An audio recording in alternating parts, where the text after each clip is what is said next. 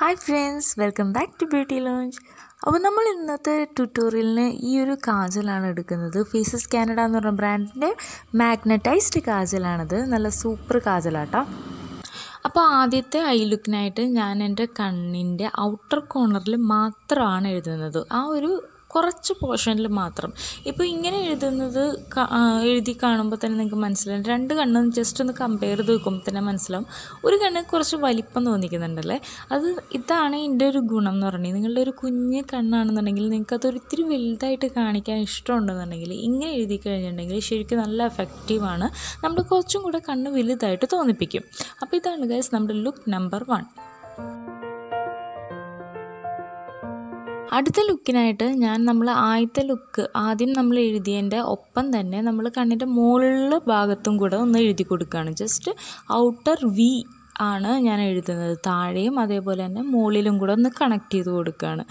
ഞാൻ നേരത്തെ പറഞ്ഞ പോലെ തന്നെ സെയിം എഫക്റ്റാണ് നമ്മൾ ഇങ്ങനെ എഴുതുമ്പോഴും വരുന്നത്. നമ്മുടെ കണ്ണിന് നേരത്തേലും കുറച്ചും കൂടെ വലിപ്പം തോന്നിക്കാനായിട്ട് ശരിക്കും ഈ ഒരു രീതിയിൽ നമ്മൾ കണ്ണെഴുതി കഴിഞ്ഞിട്ടുണ്ടെങ്കിൽ ഹെൽപ്പ് ചെയ്യുന്നുണ്ട് കേട്ടോ.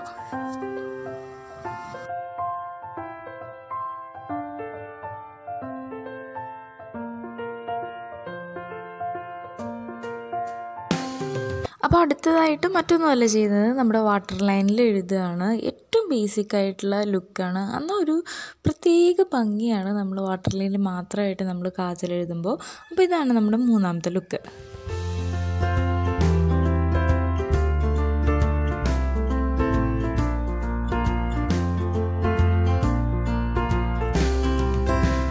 അപ്പോൾ അടുത്ത ലുക്കിനായിട്ട് ഞാൻ ഓൾറെഡി വാട്ടർ ലൈനിൽ എഴുതിയതിൻ്റെ ഒപ്പം തന്നെ നമ്മുടെ ഔട്ടർ കോർണറിൽ ഒരിത്തിരി എക്സ്റ്റെൻഡ് ചെയ്ത് കൊടുക്കുകയാണ്. കംപ്ലീറ്റ് ആയിട്ട് എഴുതുന്നില്ല, ജസ്റ്റ് ആ ഔട്ടർ കോർണറിൽ മാത്രമാണ് എക്സ്റ്റെൻഡ് ചെയ്ത് കൊടുക്കുന്നത്.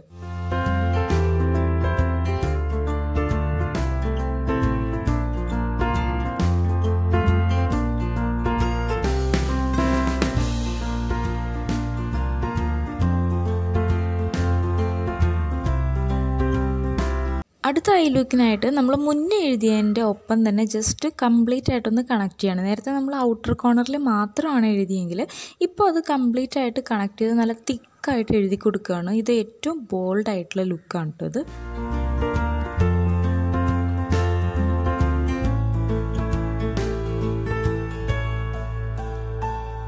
അപ്പോൾ അടുത്ത മെത്തേഡിനായിട്ട് നമ്മൾ വാട്ടർ ലൈനിൽ എഴുതിയതിൻ്റെ ഒപ്പം തന്നെ നമ്മുടെ ഔട്ടർ കോർണറിലും കൂടെ കുറച്ചൊന്ന് എഴുതിയിട്ട് ഈ ഒരു ക്യൂട്ടിപ്പ് വെച്ചിട്ട് നന്നായിട്ട് സ്മഡ്ജ് ചെയ്ത് കൊടുക്കുകയാണ്. ഒരു സ്മോക്കി ലുക്ക് ക്രിയേറ്റ് ചെയ്യാൻ വേണ്ടിയിട്ടാണ് ഇങ്ങനെ ചെയ്യുന്നത്. നന്നായിട്ട് സ്മഡ്ജ് ചെയ്ത് കൊടുക്കുക. ഇപ്പോൾ നമ്മൾ സ്മഡ്ജ് ചെയ്ത് കൊടുക്കുമ്പോൾ അതിൻ്റെ കളറ് കുറയുവാണെന്നുണ്ടെങ്കിൽ നമ്മളൊന്നും കൂടെ അതിൻ്റെ മീതെ ആ കാജൽ വെച്ചിട്ട് എഴുതിയിട്ട് നന്നായിട്ട് സ്മഡ്ജ് ചെയ്ത് കൊടുക്കുക. ഞാനങ്ങനെ ചെയ്യുന്നുണ്ട്. എനിക്ക് ആ ഒരു കളറ് കറക്റ്റായിട്ട് വന്നില്ല. അപ്പോൾ അതുകൊണ്ടാണ് ഞാൻ വീണ്ടും എഴുതിയിട്ട് സ്മഡ്ജ് ചെയ്ത് നന്നായിട്ട് കൊടുക്കുന്നത്. നന്നായിട്ട് സ്മഡ്ജ് ചെയ്ത് കൊടുക്കുക, ഹാർഷ് ലൈൻസ് ഒന്നും ഇല്ലാണ്ടിരിക്കാൻ വേണ്ടിയിട്ട്. അപ്പോൾ നല്ലൊരു സ്മോക്കി ലുക്ക് കിട്ടും.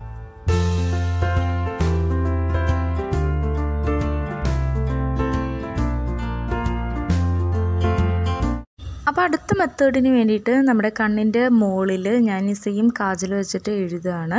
അപ്പോൾ അതൊന്ന് കണ്ണൊന്ന് സ്ട്രെച്ച് ചെയ്ത് പിടിച്ചിട്ട് നമ്മൾ എഴുതുകയാണെന്നുണ്ടെങ്കിൽ നല്ല സ്മൂത്തായിട്ട് നമുക്ക് കാജൽ വെച്ചിട്ട് എഴുതാൻ പറ്റും.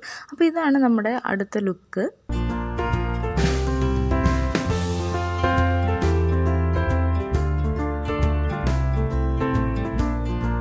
അപ്പോൾ അടുത്ത മെത്തേഡിനായിട്ട് ഞാൻ ഈ പൊട്ടിൻ്റെ ഈ കവർ എടുത്തിട്ട് ഞാനൊരു വിങ് ലൈൻ ക്രിയേറ്റ് ചെയ്യുകയാണ്. ആ വിങ് ലൈൻ വരച്ചിട്ട് എന്നിട്ട് മുകളിലത്തെ ആ ഒരു പോർഷനായിട്ട് കണക്ട് ചെയ്ത് കൊടുക്കുന്നുണ്ട്.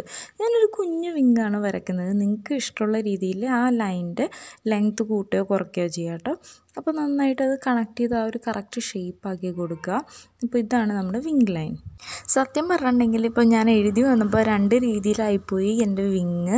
പക്ഷെ അത് കട്ട് ചെയ്യാണ്ട് ഞാൻ ഈ ക്ലിപ്പ് ഇടാൻ കാര്യം മറ്റൊന്നുമല്ല, നിങ്ങളെ കാണിക്കാൻ വേണ്ടിയിട്ടാണ്. നമ്മൾ എഴുതുന്നതിനനുസരിച്ചിട്ട് നമ്മുടെ കണ്ണിൻ്റെ ഷേപ്പ് മാറുന്നതായിട്ട് തോന്നിപ്പിക്കും. അത് കാണിക്കാൻ വേണ്ടിയിട്ടാണ് ഞാൻ ഈ ക്ലിപ്പ് ഇട്ടത് കേട്ടോ. ഇപ്പോൾ നിങ്ങൾക്ക് തന്നെ മനസ്സിലാവുന്നുണ്ടാവും എൻ്റെ റൈറ്റ് സൈഡും ലെഫ്റ്റ് സൈഡിലുള്ള ഡിഫറൻസ്. ഒരെണ്ണം വലിപ്പം കൂടുതലും ഒരെണ്ണത്തിന് നീട്ട കൂടുതലുമാണ് തോന്നിക്കുന്നത്. അപ്പോൾ ഇതാണ് ഗൈസ് നമ്മുടെ ഫൈനൽ ലുക്ക്. അപ്പോൾ ഇതോടെ നമ്മുടെ വീഡിയോ ഇന്നിവിടെ അവസാനിക്കുകയാണ്. വീഡിയോ ഇഷ്ടപ്പെട്ടെന്നുണ്ടെങ്കിൽ ലൈക്ക് ചെയ്യാൻ മറക്കല്ലേ. അതുപോലെ എൻ്റെ ചാനൽ ഇതുവരെ സബ്സ്ക്രൈബ് ചെയ്തിട്ടില്ലെങ്കിൽ ഒന്ന് സബ്സ്ക്രൈബ് ചെയ്തിട്ട് പോട്ടോ. അപ്പോൾ അടുത്ത വീഡിയോയിലൂടെ കാണാം. Till then stay positive and be happy. By.